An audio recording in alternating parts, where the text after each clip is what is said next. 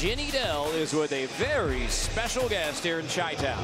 All right, I think I might have just got my answer, but what brought you out here to watch the Big 3 today? Just a huge fan of basketball.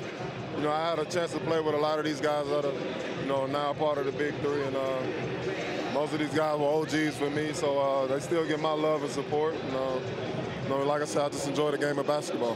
When you first heard about the Big 3 starting up, obviously in its third season now, what do you think about it, and what do you think of this talent level now? I mean, it looks like these guys can jump back into the NBA. Yeah, I love the growth of it. You know, starting to get a lot of support. The arena is full of fans, a lot of talent on the floor, a lot of guys that can still be playing in the NBA at this moment. So I love that the league is growing, and hopefully it continues to do that. Who's impressed you the most today? Kind of fresh in here right now. The game just started, so I got to answer that for you later. All right, sounds good. Thanks for joining us. Thank you. Big Boogie. Big Boogie. Hey, Boogie looks like he's in some good shape as well. Can't wait to see him next year in that Laker uniform.